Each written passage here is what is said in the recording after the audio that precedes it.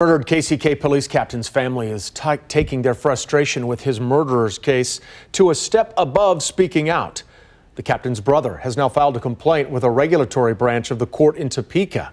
KCTV5's Betsy Webster is live. And Betsy, you caught up with the DA tonight to get his response. Well, I did. He was here at this Kansas City church behind me as part of a panel discussion on how the courts work. We approached him here hoping he would take a moment to respond.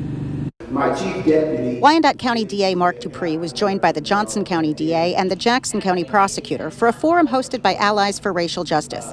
One question: handling shootings by police. When you're dealing with a police officer, anything, it is tough.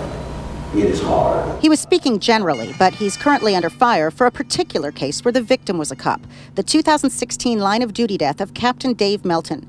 Dupree first took heat when he took the death penalty off the table, then when he added a lower-tier version of first-degree murder, ostensibly as a safety net if a jury couldn't find proof of premeditation.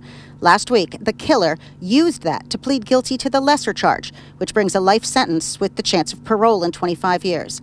Captain Melton's family was blindsided, furious, and angrily confronted the DA. And Zita, she is crying and saying, what the hell just happened here? And that's when he starts it, I won't put up with that, and starts yelling. That prompted Captain Melton's brother to file a complaint with the state. You've received a lot of criticism on the Jamal Lewis case. Tonight, we asked DA Dupree to respond. Instead, he walked away. Any response at all to the complaint? While walking away, he said court rules and a judge's gag order prevented him from discussing the case or his conduct involving it until after the case concludes.